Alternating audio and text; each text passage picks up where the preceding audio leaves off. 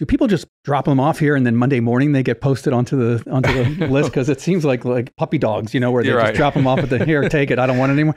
But it seems like Monday mornings, there seems to be an upload of cars. It's a busy day because a lot of the shippers will bring them in. A lot of people have them shipped in. We make arrangements for them if they need help having that done. And then and they have them shipped to our facility here. And then they just randomly show up. So what we ask you to do is if you're interested in consigning a car, call us, reach out to us, talk to us. We'll send you the paperwork ahead of time. Send that back in, and then bring the car whenever we're open. Once you've sent the paperwork in, you can bring it in basically anytime because it's a quick walk around and we look at the car and bing, bang, boom, we're done. Make sure the VINs match. Yeah, make sure the VINs match, which is very important. And you should do that ahead of time. Otherwise, you're going to just get a phone call from us that you're not going to be happy about, that your VIN doesn't match your title. And you think, well, that would never happen. Has any of our listeners ever checked their VIN against their title? No. Right. Have somebody read it out loud while you're holding the paper and go through it. Exactly. Because guess what? It happens. It's a good chance it's going to be wrong. And if it's wrong, we can help with that. It's fixable. It's a fixable problem. Yep. But if you show up without doing your paperwork ahead of time, without checking your VIN, and you just randomly show up with your car, you're going to throw a monkey wrench into the whole operation. So let us know ahead of time that you want to bring a car. We'll send you the paperwork. You send it back to us. Make sure you check the VIN, and then you can come in anytime you want because it's 10 or 15 minutes to walk around. It takes a few minutes, and then they're free to shop to fill. I always say shop to fill that space that you're to fill the empty gnawing hole. That's right. You're going to want to fill it. Yeah, because it depends. Sometimes you hear this comment. Oh, great. I'll get the garage back for my Escalade from the wife. And then you know that car is going to be sold come hell or high water. Yeah. So sometimes. So yeah, we're thankful that you bring us your cars. We just want to make sure that we have some kind of process in place ahead of time just so we know that it's coming and that because there's nothing worse, and we say this all the time, sitting at the little round table in our showroom trying to remember everything about your car. It's very difficult to remember all the good details. And the more you can tell us, the better we can sell it, the better we can, have an opportunity to get to that price that you want. Some of the descriptions come in and it just says, runs good.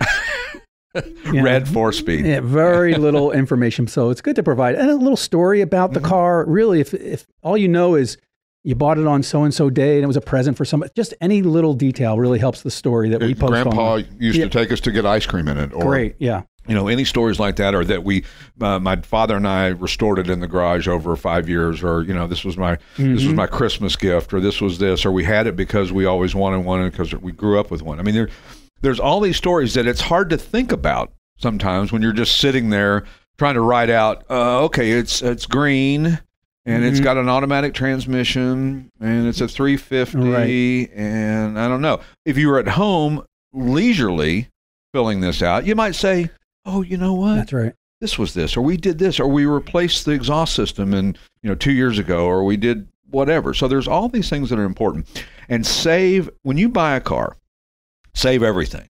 Do not throw away anything, either a new car or a used car or a classic car from a dealer, from an auction, from wherever. Save every piece there's nothing that should be thrown out that's paper or written or, scribbled or a notebook or any of that. Keep everything.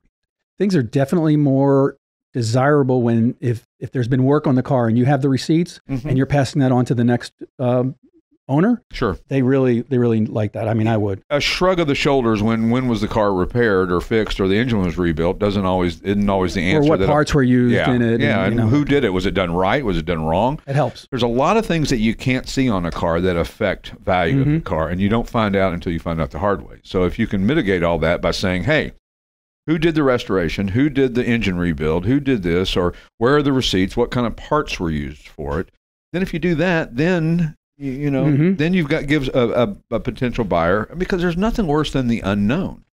And we all have that. I mean, I've bought cars at auction that literally knew hardly anything about. Right. It seemed like a pretty good deal. It worked out okay. However, it would have been sure nice to have known the history trail of the car. And some cars have an amazing history trail from all the way back from when they first bought it back. Boxes of stuff. Yeah, it's like almost too much. You can have all these receipts and everything and notebooks of when you filled it up with gas and when you did this and all that, and it can almost be overwhelming, some of the amount. But most of the cars have limited amount of information. So the more that you can come up with to feed the story of the car, then the more opportunity we have to sell it, the more opportunity we have to get a better price for it.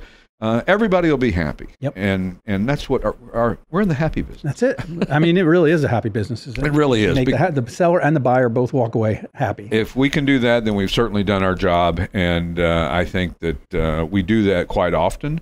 And the more information that we have, the better, because we're brutally honest about the condition of cars. We're brutally honest about if there's a problem, if there's a knock in the rear end, if there's a brake squeal, whatever we know about. But guess what?